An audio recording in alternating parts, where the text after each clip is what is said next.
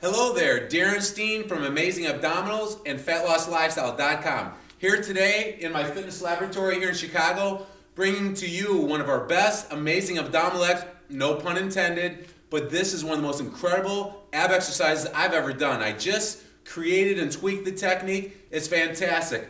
But lesson 101 on abdominals is everyone works their abs to death in the front plane of motion. It bringing the leg raises up, working it here, doing sit-ups and coming down this motion here. But what about this motion here from side to side? Why do you think boxers have some of the most incredible ab midsections and cores of any elite athletes, and they really don't do too many traditional ab exercises? It's because when your body is pulling and pushing, your core turns this way and this way. So we're going to do two movements in combination utilizing that technique on the second phase. And then the third technique reminder is that anytime you're doing an ab routine, an ab setup, if you go nice and slow, a minimum range of motion is going to keep tension on the abdominal wall. And if you visualize one vertebrae at a time coming off the pad up, and then slowly lowering one vertebrae at a time back down to the pad, bring your chin down, coming up, and about halfway down, letting your chin come away from your chest, you're going to go a long ways towards feeling the abdominal walk better. So here we go. Let's get into it. It's got two phases. For advanced abdominal clients like some of you out there, pick a dumbbell around 30 to 40 pounds. I'm going to pick a 40 pounder. Intermediate, pick about 15 to 20. And entry level, go maybe 5 to 10 pound dumbbells. All right, here we go. Simple ab bench at an angle of about a 45-degree angle. A little steeper for advanced, a little bit less steep for entry level.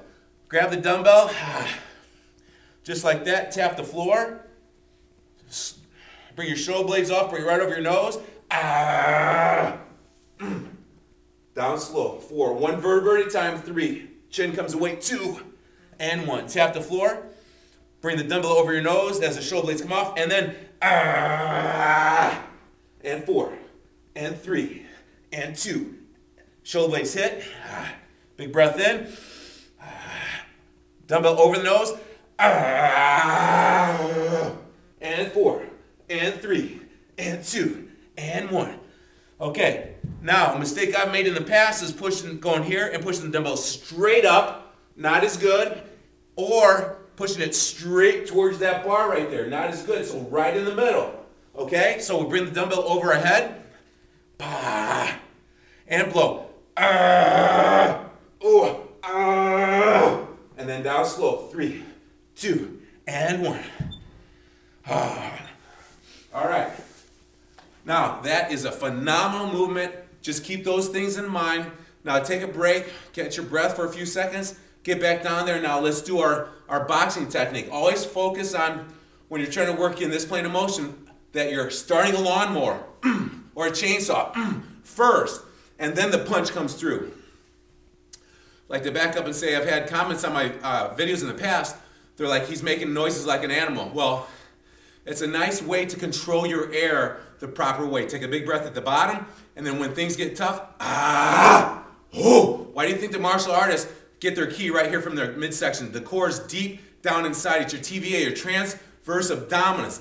It's your diaphragm. Your Kegel squeeze muscles is right here deep down inside. So here we go, the second phase, folks. Woo! I love it. Okay, here we go. All right, get cocked. Keep this tight. Starting point down here, stay nice and tight. Look over to your right, stay on your right shoulder blade. All right, tighten this up. This left arm, big breath in. Now my weight's on my right shoulder blade. Now as I look to the left and I pull, I just bring my elbow down to the pad. Do 5 or 6 of those, and then take a couple breaths and give me a quicker tempo. And 5, 4,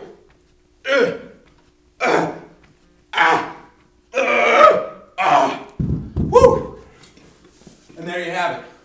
One of our Spartan 100 top abdominal exercises that you'll ever do. And I'm telling you right now, anybody can do this. You have the power to change. We got hundreds of people walking into our fitness laboratory using these techniques, but keep in mind, exercises is the least important factor of the 3 pillars of health. The other 2 more important factors are the foods that you eat, and the thoughts that you think. Foods that you eat is very important. The thoughts that you think are most important, because everyone knows how to work out. They know how to eat, but the reason why they aren't doing it is the limiting beliefs they have in their head. Just like this guy here, Brad. This guy went from fat to ripped.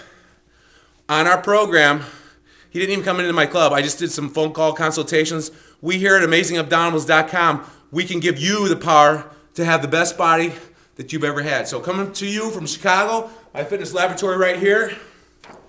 Bam! 43 years old, drug-free for life. I was fat and sloppy at 22. I'm in the best shape of my life. Not just muscle, not just leanness. I'm talking flexibility, range of motion. I'm talking about expectations out of life. So if you want to feel young, it's not a chronological age. It's, do you have a goal? Are you going forward?